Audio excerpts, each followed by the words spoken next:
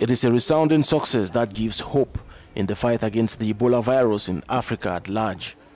Congolese health authorities announced on Tuesday the healing of 2 patients in Goma in the eastern part of the country.